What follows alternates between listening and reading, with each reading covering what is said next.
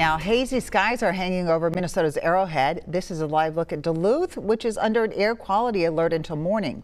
Smoke from Canadian wildfires has made outdoor air unhealthy to breathe.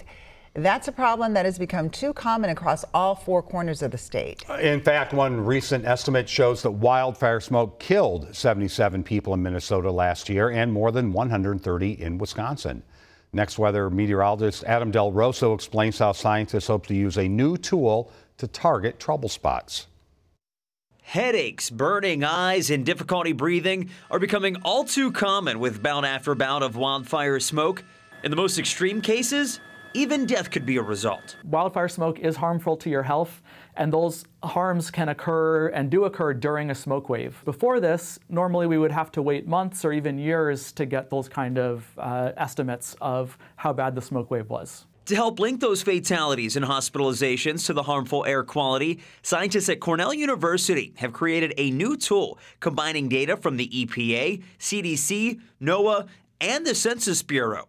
The goal? To help officials make real-time decisions even faster to protect the hardest-hit communities. Emergency managers, public health people, people working in hospitals, and the general public understand is when is the level getting so high that, goodness, we really need to take action now. We know all too well how bad the air quality was last year. This tool estimates 133 deaths in Wisconsin and 77 in Minnesota in 2023. New York, Pennsylvania, and Michigan top the list with a combined estimate of more than 650 deaths. The future will be smokier.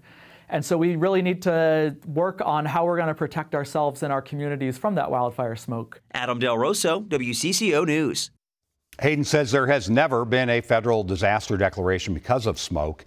He hopes this extra data will change that and provide extra resources and funding when it's needed.